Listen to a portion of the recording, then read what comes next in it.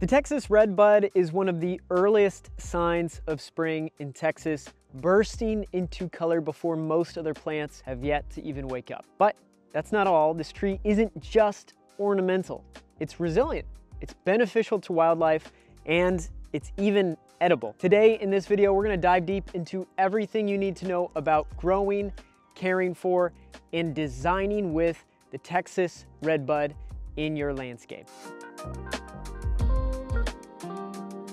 Where is the Texas Redbud native? Redbuds are native all over North America, much of Mexico, but the Texas Redbud is native to a range spanning southern Oklahoma, central and west central Texas, and northeastern Mexico. In Texas, it's found in the Edwards Plateau, the Blackland Prairie, which I'm on here in San Antonio, and the post-oak savanna regions. So the Texas Redbud can adapt well to shallow limestone-based soils that are found in many of these areas, but as well is versatile with clay and gravelly clay type soils as well. But as you move westward toward drier parts of Texas and northern Mexico, the Redbud trees tend to grow smaller, and they're in fact more drought adapted as there's less rainfall.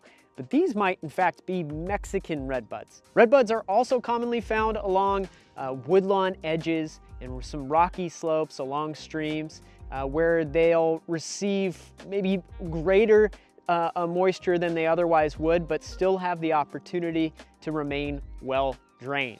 As for the benefits of having the Texas Redbud, first for your landscape, of course it's got to be the early spring blooms. My redbud here is just about finished blooming. You can see the heart-shaped young leaves are starting to emerge, but this is one of the first trees to bloom in Texas, and specifically here in central Texas, along with the Texas mountain laurel, as well the Mexican plum and the huisache. But the Texas Redbud produces these dense clusters of bright pink flowers before these heart-shaped leaves begin to emerge. And these blooms really make a striking statement, I think, in late winter or early spring, adding some vibrant color when most other trees are still dormant, but certainly signifying some sort of transition of the seasons here in central Texas. The Texas Redbud is also low maintenance and drought tolerant. So once established, it will require little to no supplemental watering at all, even in Texas's hot summers. The deep roots of the Texas Redbud help them survive dry spells, especially if we've selected the correct site for our redbud. This stresses the importance, I think, however, of making sure you get yourself the right redbud for your range, which we'll talk more about later. But for me, Texas Redbuds are perfect, very ideal for central Texas. Further west, you want to get the Mexican Redbud, and further east, the Eastern Redbud, but again, more on that later. It's as well a really compact, well-behaved, and versatile tree. It has a height of about 10 to 20 feet, depending on its conditions, where it's planted. But the Texas Redbud is small enough and agreeable enough to fit in small urban yards, near patios, or along walkways, which you'll see quite a bit as it's become quite popular in landscape plantings, as it won't overwhelm the space. It's a very agreeable tree. And it serves as a great specimen tree on its own, or as well, an understory tree beneath taller canopy species. So I have a redbud here, which this is the third year that I've had this in the ground on our property. And so you can imagine once it matures, behind me is this very beautiful mature live oak. And so it will complement that underneath it really quite well. And so I've chosen to have this redbud still in a very interesting focal point in our property, but underneath the live oak behind me. But you got to talk about, of course, still its attractive foliage. You know, while still a green, it's an interesting, distinct heart-shaped leaf that emerges, as you can see now, bright green in spring, and then it'll deepen in color in its green color to more of a glossy shade in the summer. Then in fall, these leaves turn shades of gold, yellow, or reddish purple. A little, might be depending on the extent of sun that it's given, but it does add, I believe, some more seasonal interest before the leaves drop off. And then finally, the redbud is part of the pea family. So it's a nitrogen fixing tree. So it helps to improve the soil quality by fixing nitrogen into the soil, bringing an essential nutrient benefiting the surrounding plant. As for wildlife, the The Texas Redbud is a pollinator magnet. The nectar-rich flowers early in spring or late winter even attract a variety of native bees, butterflies, and moths. It's a critical early season food source for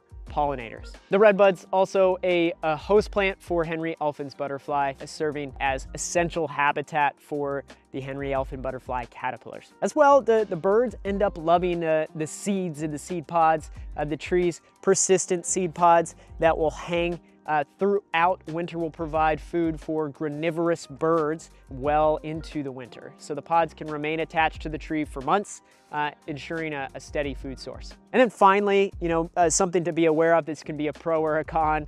You need to be deer aware with the Texas Redbud. They don't favor redbuds, but they will browse the young trees if food is scarce. So in areas with a high deer population, it's definitely best to protect newly planted saplings. As for planting and care, let's start with where to plant the Texas Redbud. As for your sun and shade considerations, the Texas Redbud might most prefer dappled shade, but you'll certainly see it planted in full sun, and it can tolerate it quite well. While I think that it blooms most profusely and earliest in full sun, the trees in these conditions may show a little bit more stress during the hottest months of the year. You'll see their leaves a little bit wilted down. In contrast, redbuds that are planted with some afternoon shade, that's more characteristic to our redbud here, tend to look a bit healthier in summer, in my opinion. As for their soil preferences, so the redbud is well adapted to a variety of soils. You don't really have to overthink it. They can do well in a shallow, well-drained limestone soils. The key here is to consider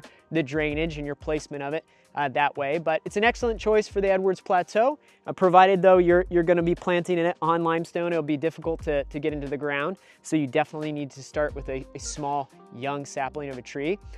So be aware of the deer population in your area. And then it'll do quite well still in gravelly parts of the Blackland Prairie, which I'm on here. I've also planted it strategically a bit at the top of this slope before I have a rainwater harvesting berm, so it will capture some runoff from our driveway in greater rain events, but I'm not really worried about it sitting in water for all too long, or really at all, as the water will end up flowing down the slope. So it does tolerate clay soils, but it does best in calcareous or rocky soils that drain well. As far as water needs, once established, the Texas Redbud is highly drought tolerant. However, it may take advantage of some extra moisture in stormwater runoff areas. It might make it a good candidate for the periphery of maybe a rain garden or a natural drainage zone. Like I said, that's why I made the choice I did to put my redbud really at the top of this slope, the runoff on my driveway. Okay, more on choosing the right redbud. So it's important to know that not all redbuds sold in nurseries are the same, and selecting the right variety is really critical for long-term success for your redbud in your landscape. So starting first with the Texas Redbud, let's remind ourselves, this is probably the best choice for Central Texas because it's adapted really to our average moisture levels. It can handle drier conditions.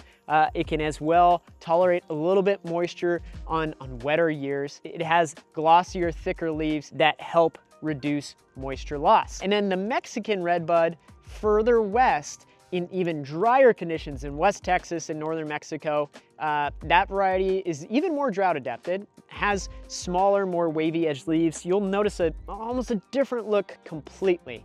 But if you live in the Trans-Pecos or arid regions of Texas, this is a much better choice.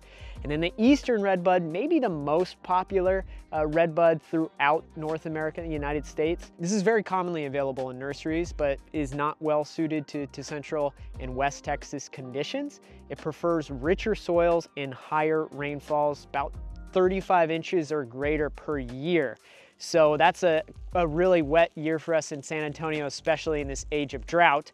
And so it might be more welcomed in East Texas. Now for companion plants, let's talk about layered plant communities, because this is a planting approach where species occupy different ecological niches, ground covers, perennials, grasses, shrubs, and trees, really to help create a dense, resilient landscape that mimics natural ecosystems as much as possible. Instead of widely spaced individual plants, excessive mulching, this method encourages overlapping vegetation layers to reduce bare soil, suppress weeds, and enhance biodiversity. So this is inspired by the principles in Planting in a Post-Wild World by Thomas Rainier and Claudia West, a really excellent book that helps to introduce a new concept of a landscape design that finds the middle ground essentially between highly landscaped places, but likewise, adapting the naturalistic world more to our urban settings, as we'll see. So plants better reflect the place in which they're from, and they also better reflect the people, the environment in which they exist. And so for me, I want to think about adding some additional plantings here to the Texas Redbud, shrubs that maybe add some understory texture and structure. The agarita might be a good option here for the redbud, the evergreen kind of prickly shrub with early spring yellow fragrant blooms and wildlife